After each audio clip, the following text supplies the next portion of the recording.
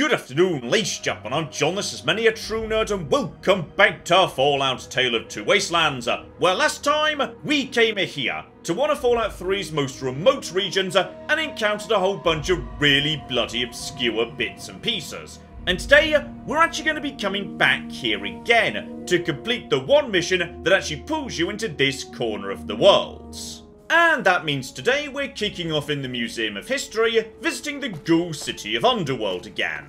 Though just like last time, this is going to be a bit of a flying visit. I'm not going to sort out all these guys' problems, oh no. We're just going to be, yes, finding one person in particular, though I won't deny, while I'm passing by, I will not say no to a bit of shopping, because seriously, a journey across the northwest corner of Fallout 3, blimey that eats your ammo supplies. Okay, mild issue I wasn't expecting, so yes, the giant pile of money I made on my trip to New Vegas, apparently I've already spent it all, so okay, money to start, yes, having a think about money again in future.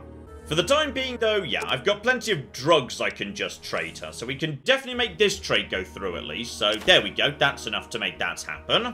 Oh yeah, that's a bit bloody better, but yes, I am basically bankrupt at this point, so this wasn't part of the game plan. I may have to, yes, try and figure out where I'm gonna make some money back at some point or another. Anyway, on to my main objective today.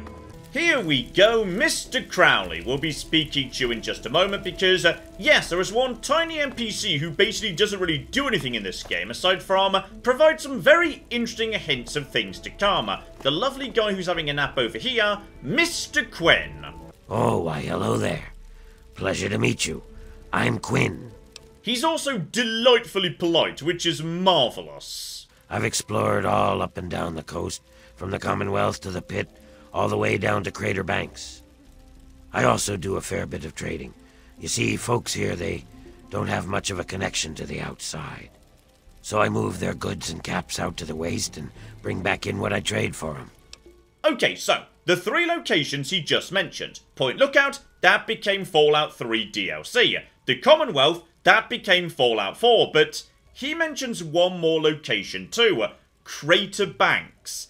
And Crater Banks never gets mentioned again by anybody, and I'm not saying that Crater Banks is going to be the setting of Fallout 5, but okay, I can't really back that up. I've got no evidence for it, aside from the fact he mentions Crater Banks, and this is the guy that teased both Fallout 3 DLC and Fallout 4, and yes, goes on to mention another location. But it might be, you know, and a curious addendum, if you go and speak to Tobar, the guy who runs the ferry that leads into Point Lookout, he mentions Broken Banks, another location that doesn't show up again, that may or may not be connected to Crater Banks. But yes, given Tobar mentions he takes the boat to Broken Banks, if they are the same location, it must be on the coast. So, okay, we know he's mentioned Pittsburgh and Boston. If we're talking East Coast territory vaguely in that area, could possibly be New York City. Is New York City Crater Banks and or Broken Banks? I don't know, I'm randomly making stuff up here, but I blame Fallout 3 for that, given they're the ones that included place names that didn't go anywhere.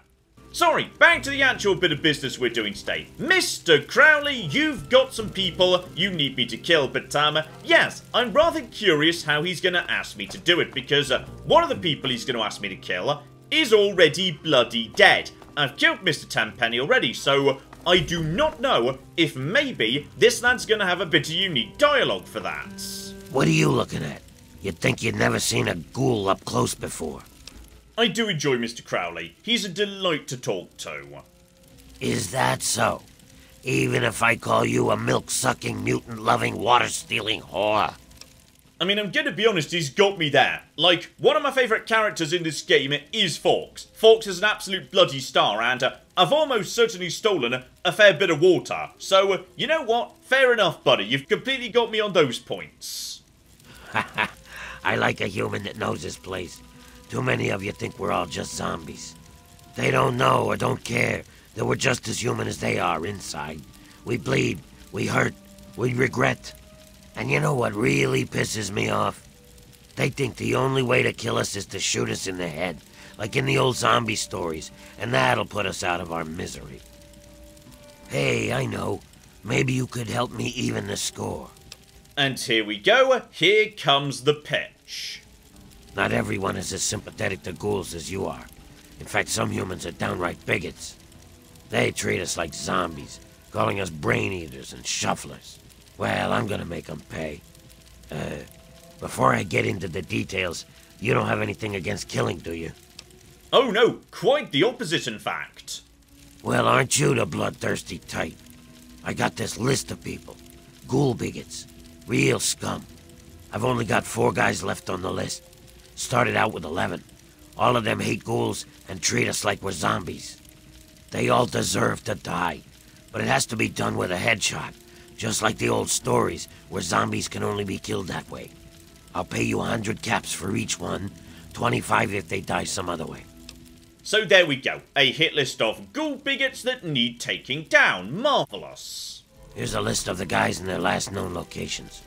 Word will get around if Tenpenny's killed, but I'll need proof for the others. Bring me back something personal from each of them as proof. Like a key or a ring or something.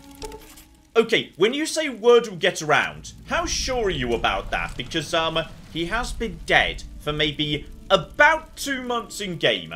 And as for, yes, how he died, to be honest, I'm not 100% sure. But he was killed by a ghoul. So you've got to enjoy that at least. And actually, you know what?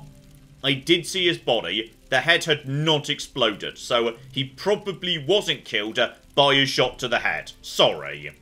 Good riddance. The Wasteland is better off without him.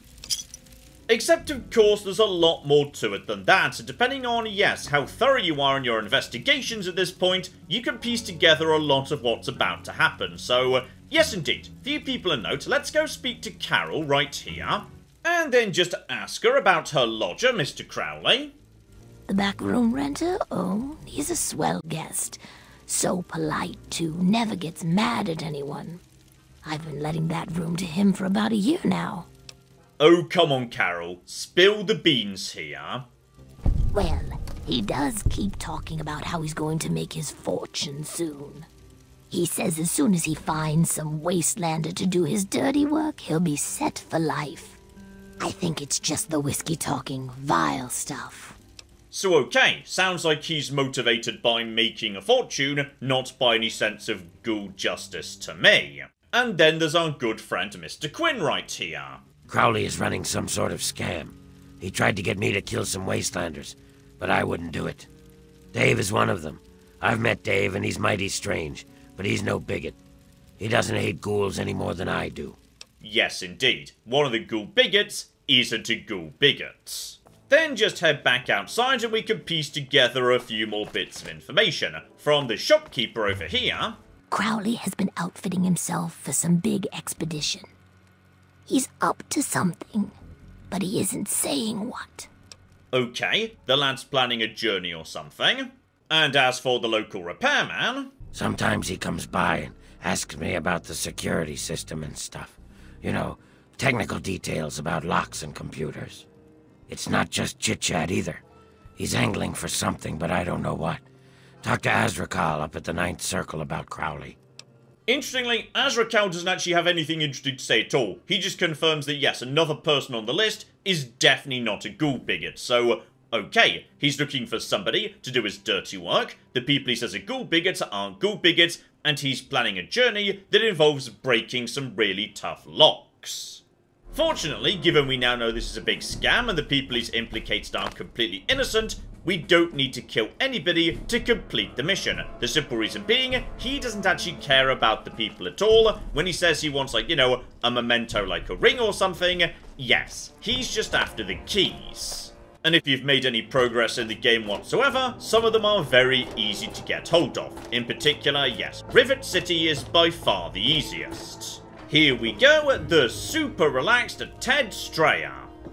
Whoa, that's a blast from the past. My dad knew a dude named Crowley. I never met him, though.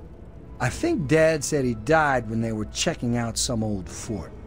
And the plan starts to come together, given we know that, yes, Crowley is now planning to, again, go on a journey and break into somewhere. So, Ted, tell me more about the fort.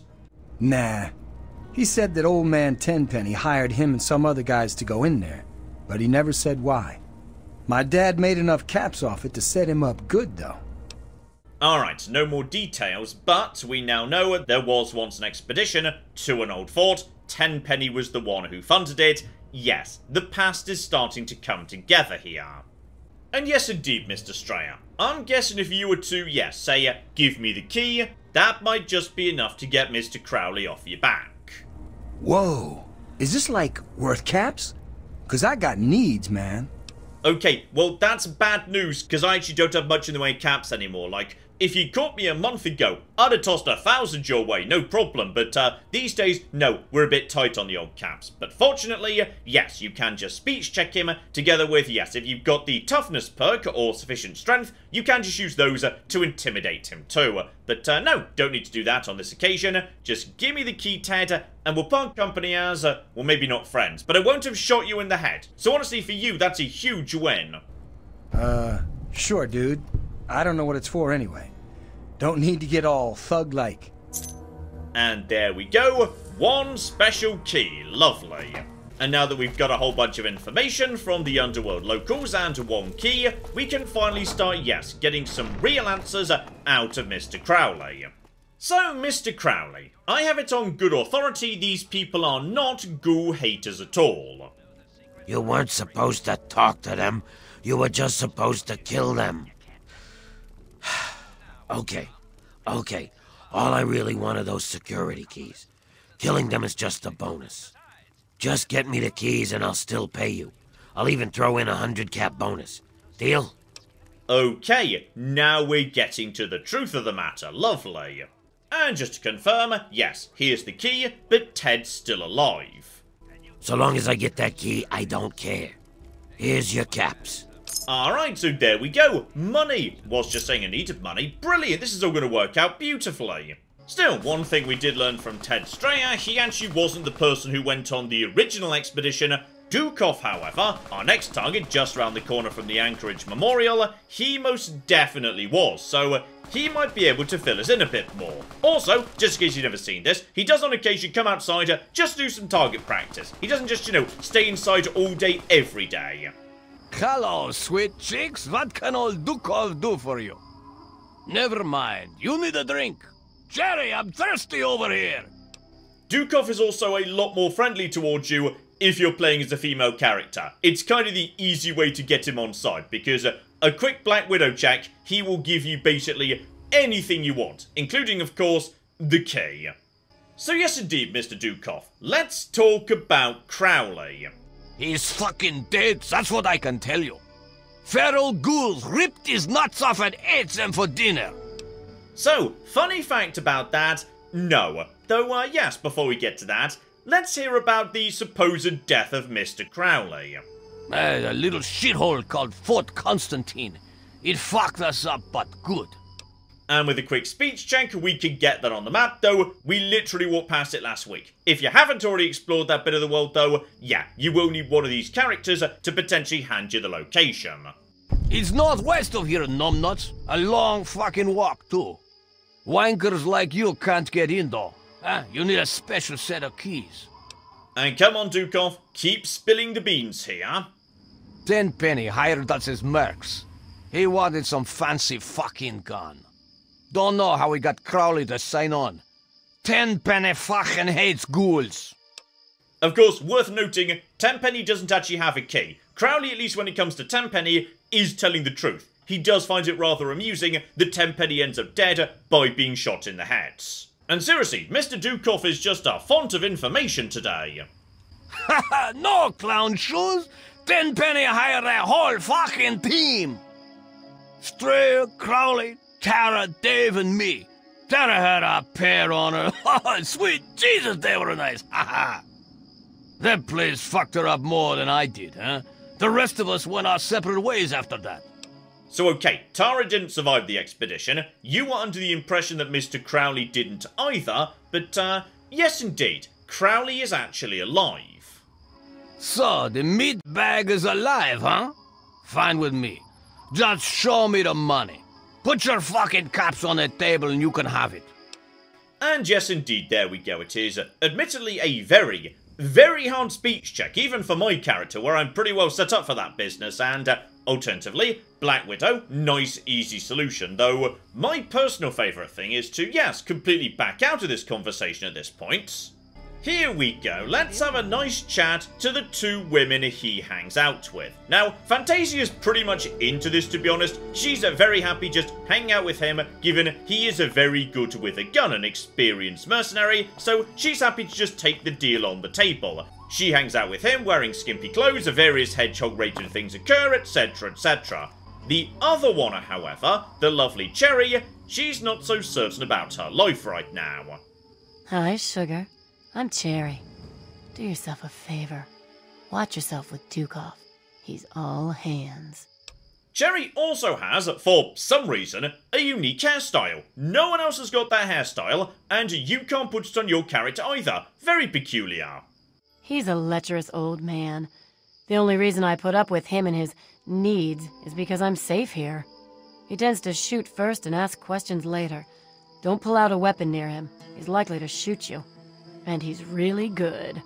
Whether that was ever intended to be true in the game, I don't know, but she is literally wrong. You can pull out guns all day long in front of Dukov, he does not care.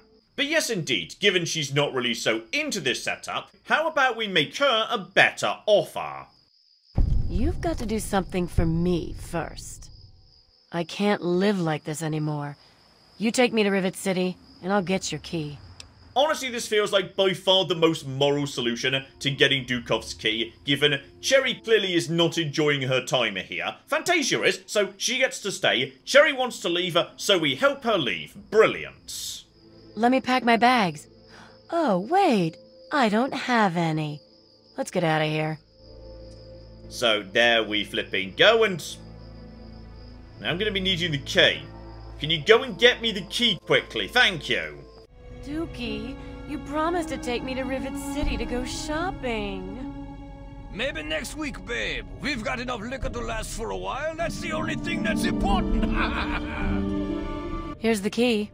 He never even noticed. And there we flipping go. Cherry just bumps into him, grabs the key, and now she's a temporary companion. Now, the road from here to Rivet City is, yes, hardly the safest in the world, especially when you are wearing a very flimsy little nightdress. So, fortunately, I think everything between me and there, handful of raiders, various super mutant camps, I've already taken care of previously, so should not be too difficult to get her from point A to point B. Plus, of course, that only matters if you actually choose to, do it properly. If you step outside and fast travel to Rivet City, she will just teleport with you, thereby bypassing any mutants in the way. Lovely. So let's just get her nice and safe and sound into the markets. And there we go. You know you've actually got her far enough when you see you've gained some karma. Yeah, you're my hero. Don't let it go to your head. Seriously, though, thank you for getting me away from Dukov. So there we go, Cherry is now a permanent resident of Rivet City.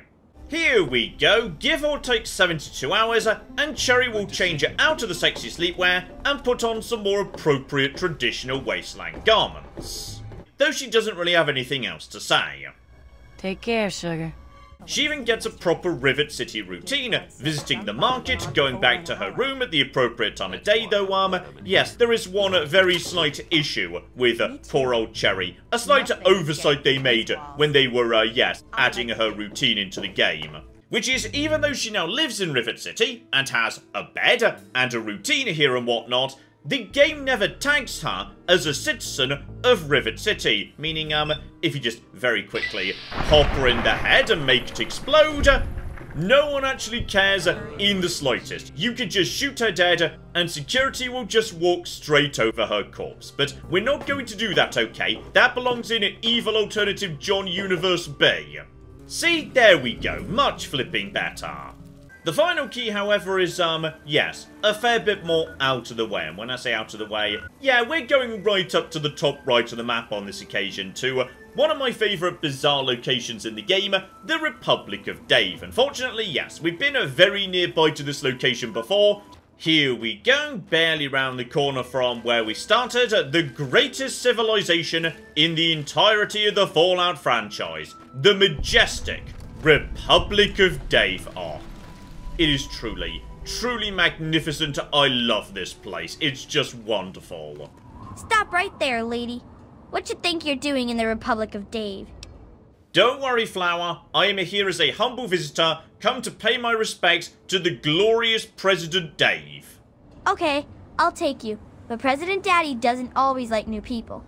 Okay, come with me.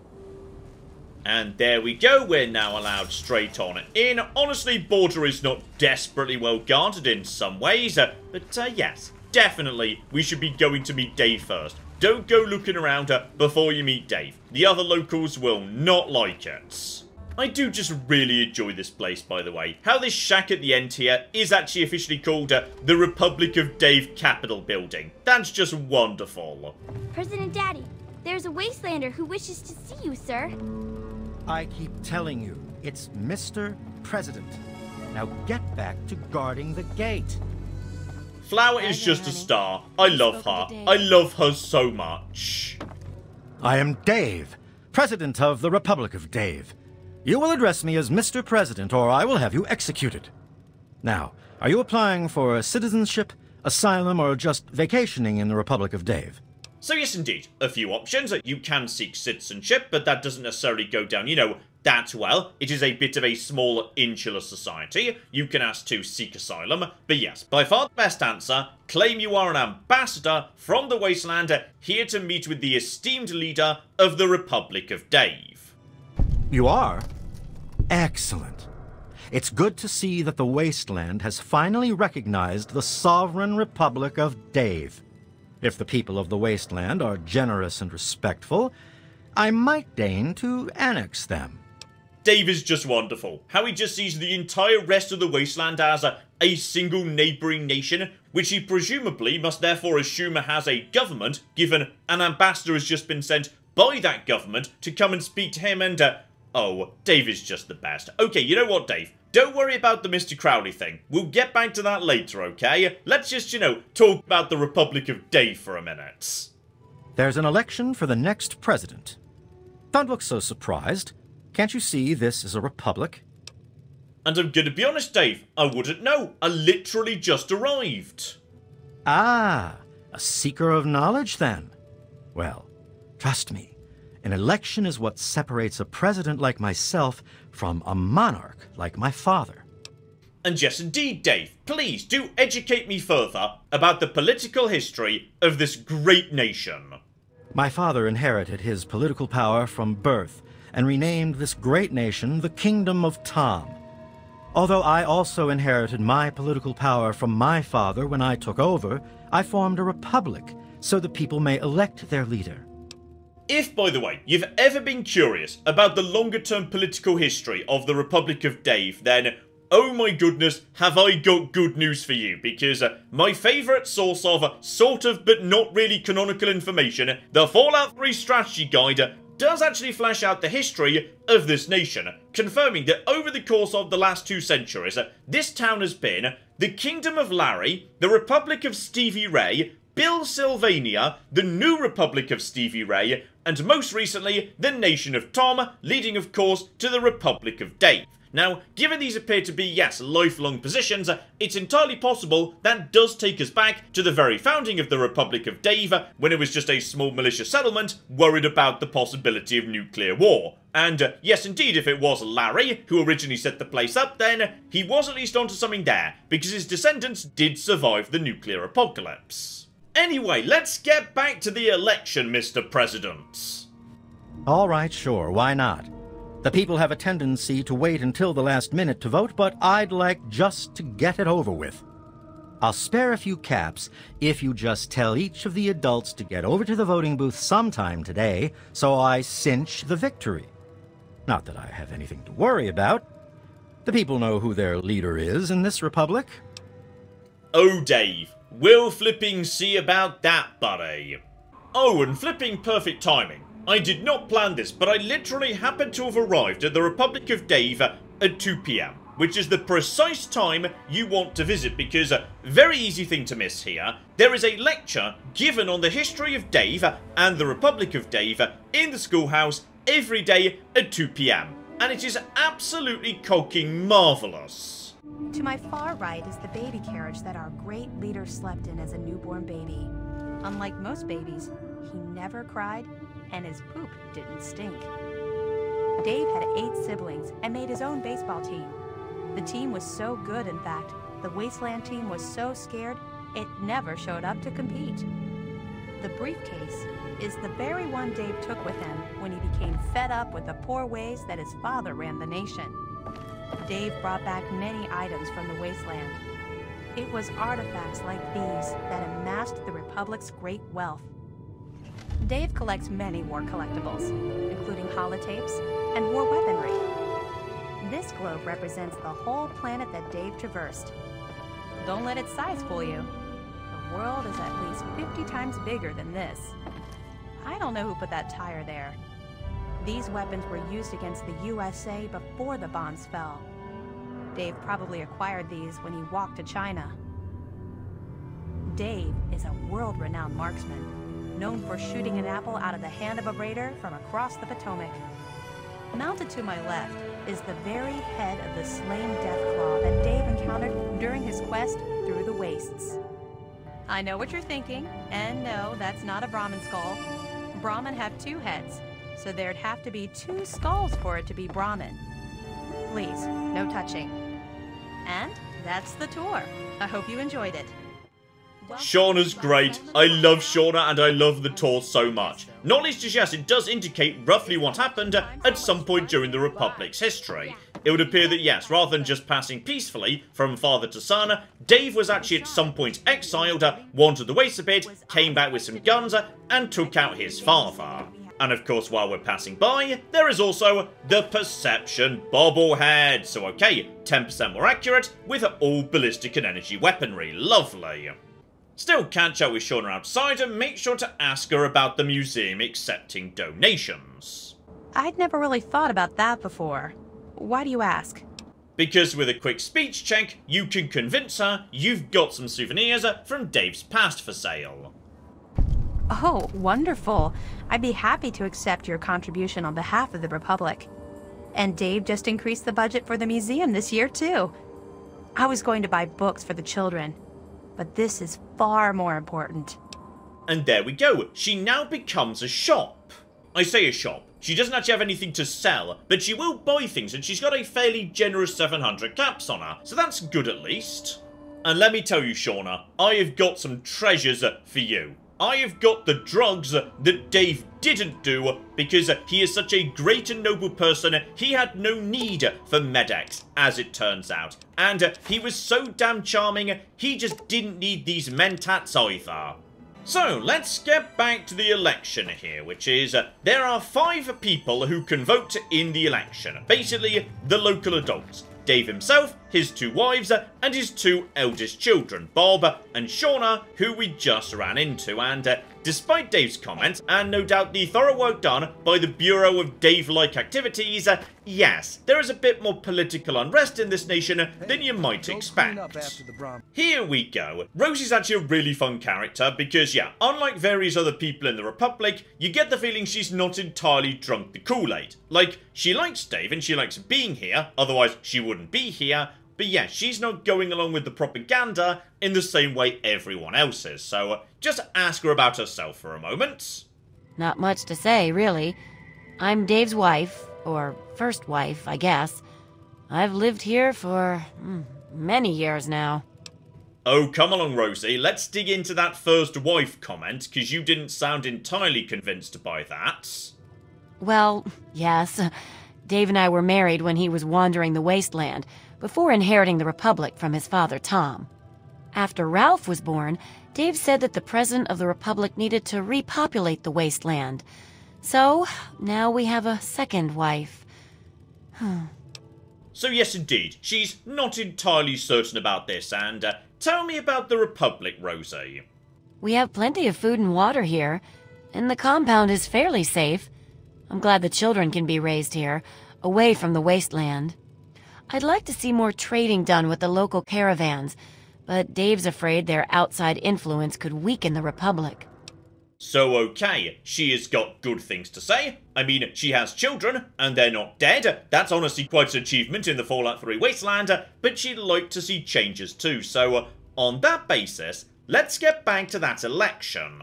Rosie, how about you consider running to be president? Believe it or not, I used to lead a group bigger than this one on an old caravan route. I did it for years, and we did pretty well for ourselves. But what am I talking about? Running against Dave would be like betraying him. Yes, I know. It sounds fucking hilarious. You're right. Dave's just been pushing me around. It's time for a change. So there we go. Rosie is now going to run for president. And next up, Mr. Bob, Dave's eldest son, so next in line to be ruler already. Now, Bob, I have heard the story of this place. Alright, your dad basically kicked out your granddad. So why don't you kick out your dad? That seems legitimate and entirely in line with how stuff works around here. Man, I'd love to be the president. Everybody would have to listen to me, or I could just exile them to the wasteland. And the first thing I'd do is make myself the permanent leader so they couldn't vote me out in some other election. But there's no need for me to run. One year, Dave is just going to make me the leader, just like my grandpa Tom did for him.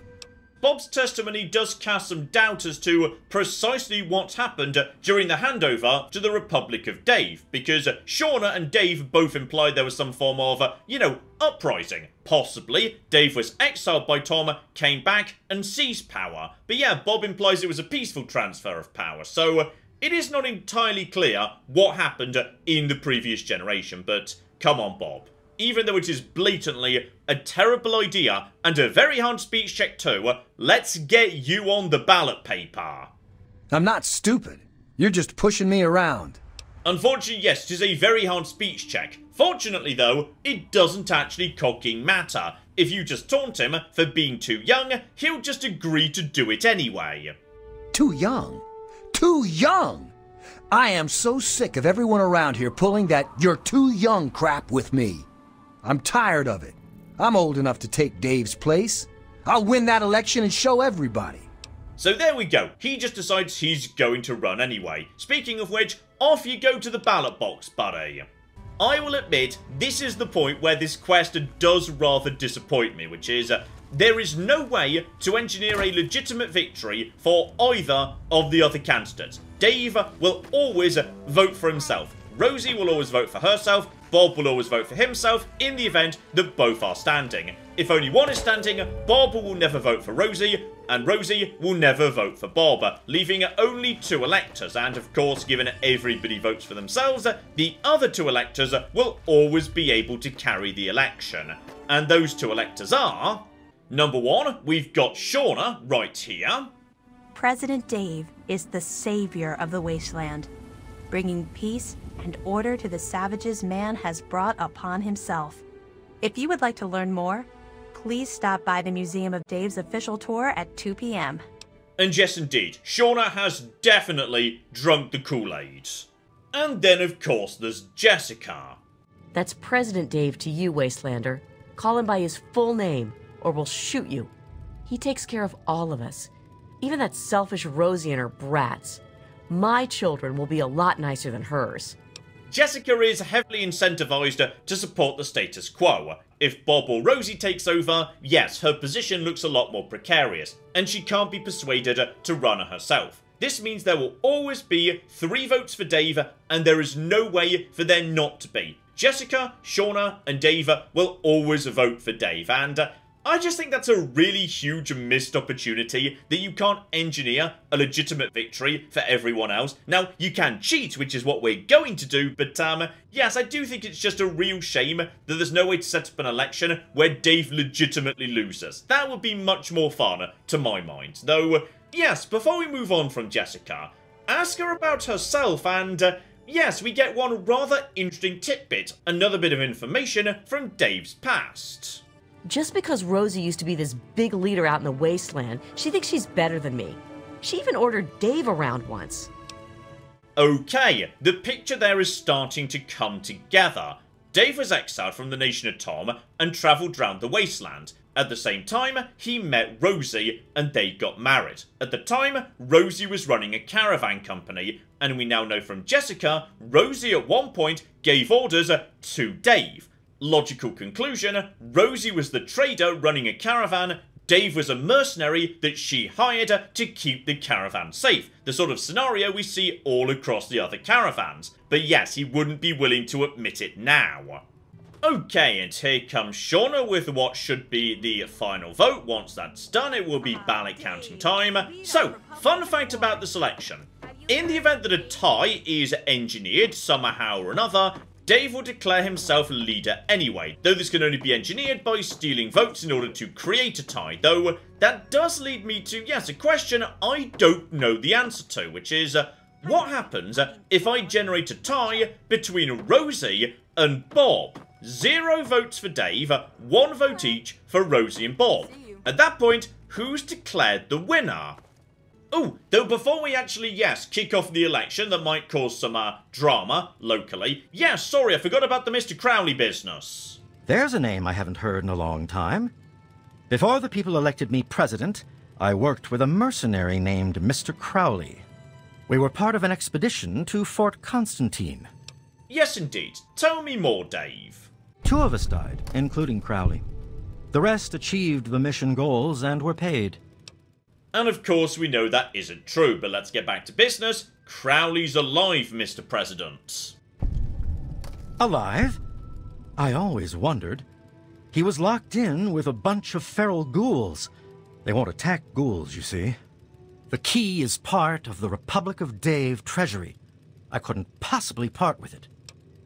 And yes, indeed, I could, if I wanted to, just speech check him into handing it over, but we're not going to do that because we could do something far more hilarious. Speaking of which, Mr. President, the votes are in.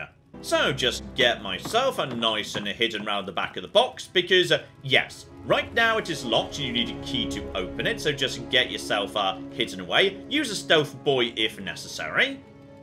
Let's see what we have here. So here we go. Let's pull out all of the votes for Dave and leave 1 for Bob and 1 for Rosie. I have no idea what's about to happen as a result of this. After counting the votes, the president is... Well, despite the hiccup, it looks like I am still declared the winner. Okay, so in the event that Dave gets 0 votes and Bob and Rosie get 1 each, he just declares himself the winner anyway. So okay, never mind, he does completely cheat under that scenario. So no. That's not what we're doing. I think, it's pretty obvious who ought to be the leader, and it's Rosie. Not least as, yes, if you do make Bob the leader, everybody seems rather unhappy with the situation. He's not very good at the job. No. Instead on this occasion, just take all of the votes with the exception of Rosie. Now, how on earth Dave thinks this is a legitimate result, I do not know. But then, as we've established, Dave is not the sharpest tool in the sheds. Wait a minute. Has somebody tampered with the ballot box? Hi there. So long. After counting the votes, the president is... Rosie! Rosie can't be president. No. This is unfair. This can't be. Fine, I'm leaving. See how you people do without me. Enjoy your new president. And immediately, Dave decides to storm out of the Republic forever. I guess you're wondering where I'm going. I'm off to annex Old Olney and forge the new Republic of Dave. Don't try to stop me. Oh, Dave, I wouldn't flipping dare. And yes, Dave is in fact true to his word. He does genuinely go to Old Olney, though there's a good chance he won't even make it that far, given, there are rad scorpions dead ahead. There's a death claw over to the right over there. So, yeah, mostly he doesn't make it. To get there, you need to pretty much clear the entire path for him, and also Old Olney itself, which is a death claw nest. But if you do take out every enemy for him, all that happens is, yes, he just ends up squatting in an alley saying it's the new Republic of Dave. Nothing else happens whatsoever, and on this occasion, I'm pretty sure he's about to die to, the very first pair of scorpions. One random NPC with a basic armor, no chance against 2 giant scorpions. And yep, I'm pretty sure Dave's dead immediately. Marvellous, but it was not me that did it, not my bloody fault. Just knock over the scorpions, take them out nice and fast, lovely. And there we go, some ammo, a key, etc, etc. Lovely. Still, back to the democracy of Rosie, let's check in with her, because yes indeed, as she was saying, she's going to open this place up, bring in the caravans, etc, etc. Congratulations, Rosie. I won it? Are you sure? Oh man, I can't believe it. I won't let the voters down, I promise. I love how she says that when it is literally impossible to get anybody else to vote for her. The only vote for her was from her. Still, before we leave, I may as well just rob the place because, yes, we've now got the key to open up Dave's special safe, giving me Old Painless, the unique variant of the hunting rifle, which is, okay, it's not that good in many ways. Gets a bonus crit chance, that's nice. We've got many better guns. The kindest thing I could say about Old Painless is, one, it is by far the most powerful way to use 32 ammunition, which is very common, and two, it's got basically zero spread. Very accurate at range, which obviously, yes, is easier to take advantage of in Tale of Two Wastelands, because you've actually got proper iron sight aiming. Okay, that's the Republic of Dave taken care of, and that means there are a few things we can do at this point. Number one, we can simply go to Fort Constantine and crack it open ourselves, or rather, you can do that in the event you've kept all the keys for yourself without handing over any to Crowley, though you need to hand over at least one key to start getting the full story out of him. So I've handed over Ted's key already, meaning I can't do that right now. So does that mean I've screwed up and now can't go and rob the fort myself? Absolutely not, because there are two other solutions. One is just, give him the rest of the keys, get paid, take the XP, never worry about it again. You don't even need to know anything about the fort. If you never ask anyone about anything, just go, kill the people, with a headshot, get the keys, you never learn about the fort at all. But instead, there's a middle option. Hand the keys over to Crowley, and then just, wait for them to become available again. Because, you see, just like every character in this game, when he wants to get from point A to point B, he can't just teleport, he has to actually walk. Now, if you're not nearby, the game just kind of assumes that he makes it, then he is allowed to teleport. But if you rather inconveniently hang around too nearby to him, he needs to keep on walking, and it's a long bloody walk. In fact, it's pretty much the longest walk in the entire game. It's ridiculous. He's almost at bloody Raven Rock, starting in the DC ruins. So, if I just, hang out with him, there is no chance in hell he is making it to the fort. Alternatively, I could just, take the path of least resistance and steal the keys straight back off him, meaning now I've got all the keys. Or you know what? How about the best of both worlds? Sell him literally all the keys. Finally, I have the keys. Your job is done, and you've been paid, so move along. I have a trip to plan. So there we go. I've got myself some lovely XP, some lovely money, etc, etc. Also, I'm level 20. Ooh. Okay, didn't realise I was about to be level 20. That's an important level. Then again, you know what? It was an important level back in the day. These days, not actually so much. Just dump that straight into the always useful sneak, because screw everything else, just go straight down to the bottom, because we have got ourselves Grim Reaper's Sprint. But obviously, yes, it's New Vegas Grim Reaper's Sprint, where you only get back 20 action points. The original Fallout 3 Grim Reaper's Sprint was ridiculous, but then the old level cap was 20, so it was supposed to be a dumb endgame perk, so I guess that does make sense. And now the moment he steps outside, just help myself to some lovely keys. You haven't seen any of those keys, have you? I seem to have lost one. Oh my goodness, I did not know this, but he's got a unique voice line for if the keys go missing. Oh, that's so cool, I did not know that was a thing till right now. And that brings me back to the fort. We pretty much passed by this location. Yeah, there's one of the lovely SATCOM arrays right there. Though, to be honest, yes, there is a lovely, lovely spawner of... there they are. Those guys over there, the Brotherhood Outcasts, they just spawn nearby, guaranteed, and they will pretty much just clear out the exterior for you, which is very nice of them, it must be said. In fact, never mind, that wasn't even... Okay, that was a different group of outcasts. There are just many outcasts around today, I love it. Anyway, back to the fort. What I love about this location is there's actually a fake location in this location, which is you arrive at this fort, you'd logically assume this was the target, the important building. It's not. This building is a decoy. There is nothing of note here. It just gets you up to the roof, and the roof has nothing on it. Just a bunch of robots, nothing important. And speaking of robots, yeah, I've gone and grabbed the shocker, because seriously, that thing worked very well against the sentry bots. Our destination stays instead right here, this tiny house by the edge of the fort, the CO quarters. And this place contains something rather interesting if you actually think about it, which is, yeah, just nip down into the basement, lovely, and we have got a cracked open safe. Bear in mind, of course, yes, as we're going to find out in a moment, this was a major bomb storage facility. This place is full of nukes. This place is a launch site, in fact, for intercontinental ballistic missiles. And what do you find right next to this safe right here? You find a stealth boy and a Chinese Army Spec Ops training manual. Now, I'd say that's pretty bloody compelling evidence that the Chinese had infiltrated this facility, possibly as far as them being the ones who actually cracked open that safe.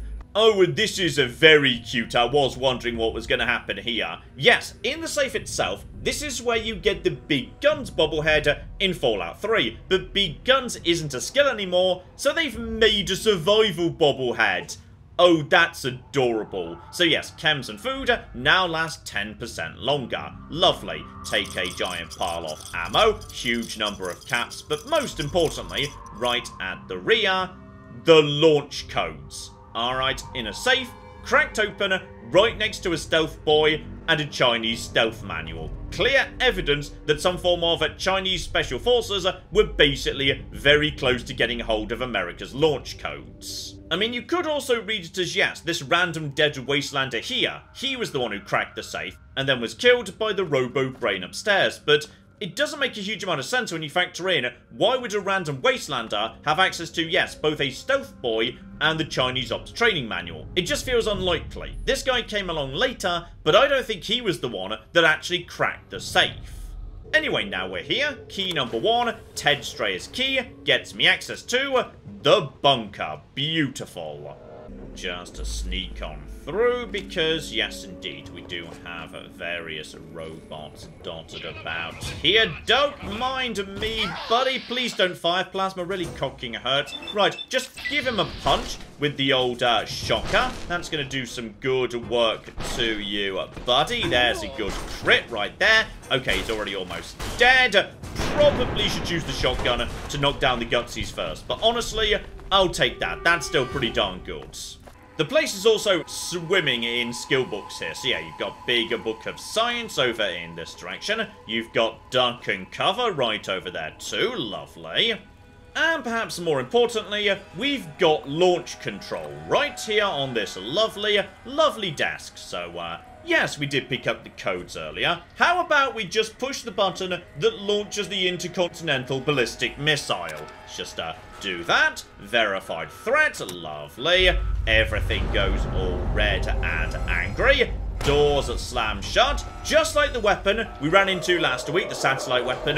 Yet another super weapon you can just activate by pushing one button. Though, on this occasion, missile launch error, targeting navigation corrupted. So, I tried to launch a nuke, but unfortunately, or fortunately if you will, yes, I was not allowed to do so. But yeah, Fallout 3 is just filled with weapons of mass destruction you can stumble across and vaguely prod at until they explode. Still, just to keep on heading down, broadly, yes, if you see stairs, go down them, you'll be doing a good job. And bloody hell, we've got more army sentry bots. Yeah, you just, come out into the room, buddy. Here we go, and now, yes, the ancient martial art technique I've discovered of just standing behind these guys and turning to stay behind them.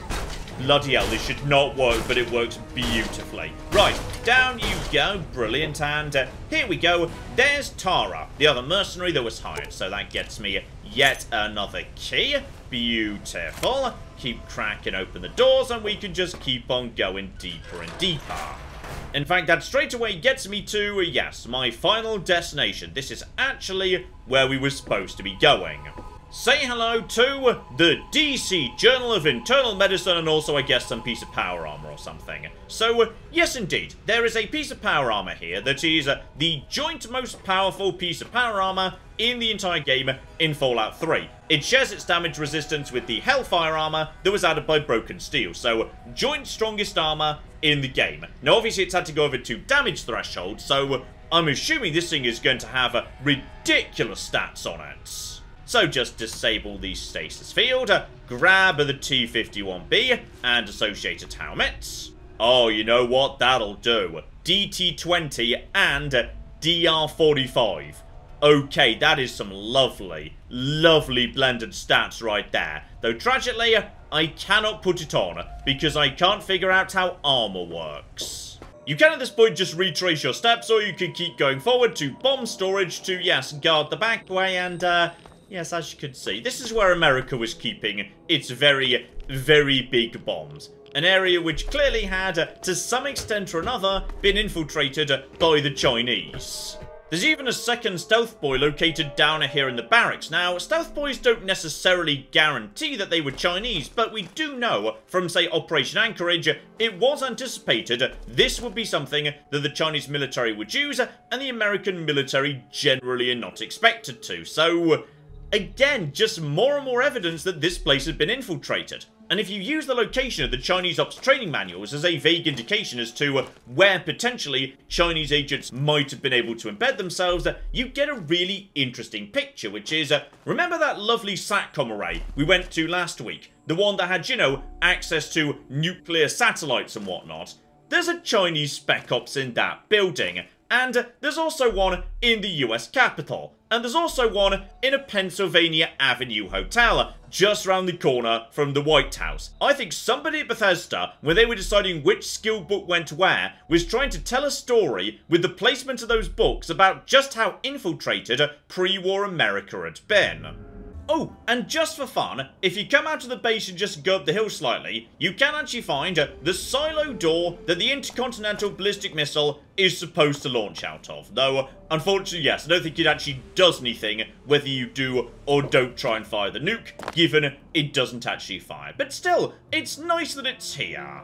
And if you're curious, Mr. Crowley will now not speak to you anymore. He'll simply be very annoyed that you effectively robbed him, though in my universe, it's not clear whether he's referring to, yes, the power armor, which is what he wanted, or the keys, which I also stole from him, it must be said. Meanwhile, if you just let him come to the base, he'll be wearing the power armor himself when you check back in with him in a few days' time. At which point, you can just kill him and take it for yourself anyway. So, yes, there are many, many ways to get hold of the power armor. Honestly, the easiest way is just to let him get it for you, and then kill him and take it off him later. That arguably is, yes, easier than dealing with various sentry bots. Still, with what may well be the most powerful armor in the game acquired, how about we call it a part there? Because next week, I'd like to actually, you know, take some steps towards being able to wear that armor. And that means we need to make a bit of progress with the main plot. Because, sure, we've been having some fun with the side missions, but there is some good stuff on the main track too. So, join me next week as we make a bit of plot progress. Hopefully, you are looking forward to that. But in the meantime, I've been John, this has been Many a True Nerd. And this has been Fallout, Tale of Two Wastelands. Thank you very much, and goodbye. If we just hide the bodies, nobody needs to know about this. Yes! My stupid plan has worked! It turns out I'm a genius! The giant rad scorpion is not gone! Oh, hang on, there's more yet, though. I'm still being very shocked. Guys, where's the NCR? Nobody needs to know.